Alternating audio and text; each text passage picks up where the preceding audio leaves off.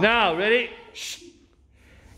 S, S, S, S, S, Zoop.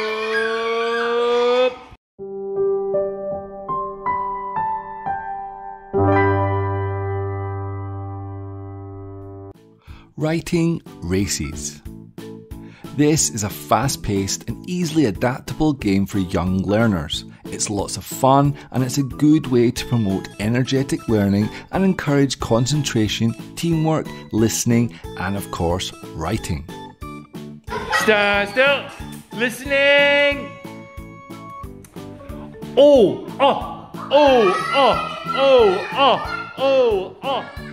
These types of games are my bread and butter. They are so versatile and so useful for any age and level of students.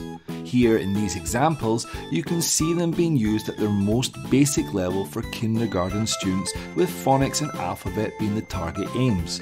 However, I have used this type of method for older students with great success too, simply by increasing the difficulty of the words and even adding extra factors such as time limits, dictation and full sentences. The rules of this particular setup are very simple. 1. 2 students stand up. 2. Each student has a marker. 3. The students listen to the teacher who shouts out a letter or phonics sound. 4. The students race to write it on the board and then they sit back down. 5. Both students repeat the letters and get points depending on how fast or clear they wrote the letter. Please also note that for the younger lessons, I've already drilled these phonics and alphabet with them before, and as well as this, I've written the alphabet and phonics on the board so they can reference it. This stops them feeling confused or feeling stressed out. Bear in mind that for the younger learners, we are trying to encourage and promote confidence in writing and participation, so I wouldn't be too harsh with points, and mostly I would use positive reinforcement to give both teams and individuals rewards for writing. With older classes and more advanced students, you could be more strict here, but that depends on the class and the teacher. Variations. So, what you are seeing here is a plain, straightforward race between 2 students.